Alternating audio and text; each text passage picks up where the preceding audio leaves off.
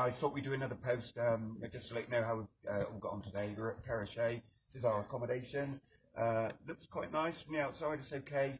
Absolutely no heating inside though. Freezing in the rooms. Plenty of nice thick ice on the water in the toilet. So some of the quite of the jobs you've got to do. But we managed to get here. There's another hard slog. Every day's hard, isn't it, mate? High track, yeah. Today was high track, more altitude. Tomorrow's more altitude again, I think. Yeah. Every day we get higher. 4,200 metres we are tonight. That's 4 times the height of Ben Nevis, to give you some idea of where we are. Everyone's doing okay. Some of the guys are suffering.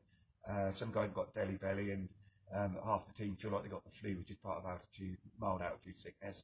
So it's where you guys at home with. Oh, if I was at home, I'd get up and probably ring in work and say, can't come in today. Yeah. We don't have that choice, do we? No choice. You've got to get out there and trek. Tomorrow we trek high, so we're going to be climbing up a mountain over there. Can't quite see it, but we're climbing about 400 metres, and then we trek back down. So we trek high, sleep low. But other than that, we just want to say hi to everyone at home.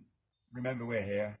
Share those posts, and we'll have another good post for you tomorrow, hopefully with some fantastic scenery. Because the day after it gets exciting, guys. The post after will be.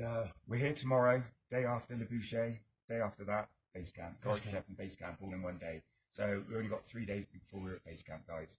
All right. So love for everyone at home. Keep liking those posts, guys, and sharing, and we'll do another one tomorrow. See you soon.